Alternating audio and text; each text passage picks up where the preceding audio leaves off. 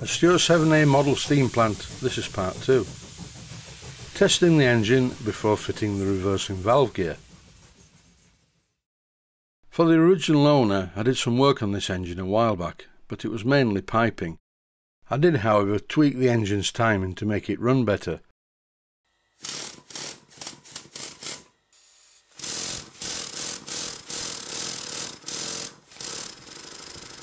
And as you can clearly see and hear from the couple of clips that precede this one, the engine runs very well. I think it's time to oil it, and I'm using Hallett's lubricating oil for this. And as I'm running on compressed air, I also put some into the cylinder pipe.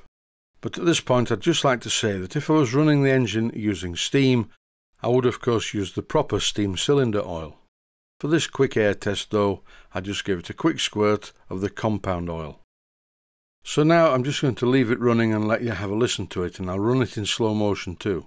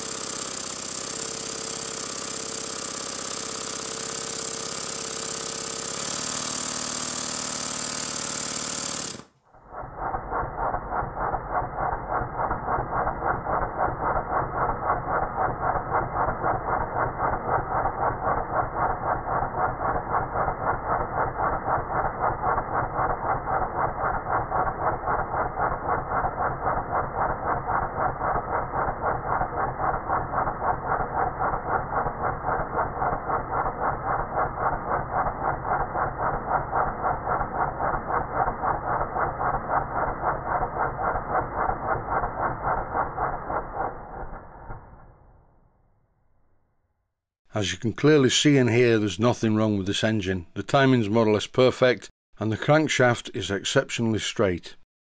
In fact, it's one of the straightest crankshafts I think I've ever seen on a Stuart engine of this size, with no wobble whatsoever. The first step towards fitting the reversing valve gear is to remove the existing single eccentric. This is now surplus to requirements and will go in the box with the other parts. And once again, just for a change, I do feel the need to say that this is a really well made engine. And as the engine runs so well, I think it's time just to get on with the job. I'm replacing the single eccentric with this pair of eccentrics connected to an expansion link. At first it wouldn't go on the shaft all the way down, and then I realised there was a grub screw, so I slackened off the grub screw and tried again, and this time it fitted perfectly. No shake at all on the crankshaft, really good machining. I wish some of the other engines that I've worked on were as good as this one. With this engine I have a choice of 3 valve forks, the original one which is too small, the one in my right hand which is the wrong shape, and the one in my left hand is absolutely perfect. This piece I have in my fingers at the moment is called a die block, and once this part is cut to the right size, this is what the expansion link slides back and forth on. The first thing to do is to remove the old valve fork. So I'm using a spanner on the nut, and then I'm using my Barco spanner, but not that way round. I need to use it this way around because if I use it the other way, I could crush or bend the valve fork and then it would be no good. So bear this in mind whenever you're using a spanner on a valve fork. I'm fitting the new valve fork in position at the moment, and I don't think this is going to work, but I'll continue anyway. This clip shows me tightening the nut onto the new valve fork.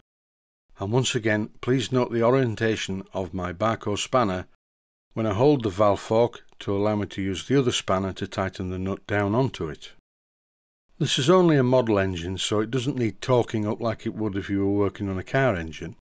The best term to use is just nip it up, but don't over tighten it. And now we have an immediate problem. The expansion link will not fit in the valve fork because basically the valve is too long. And that possibly explains why there are some other valve rods in the tin.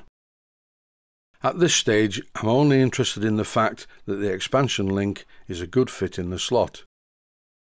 I've put the old eccentric in the plastic bag that the other one came out of, and that's in the red box with the rest of the parts. And that's it for this episode. More coming soon. Thanks for watching, and I hope you found it useful.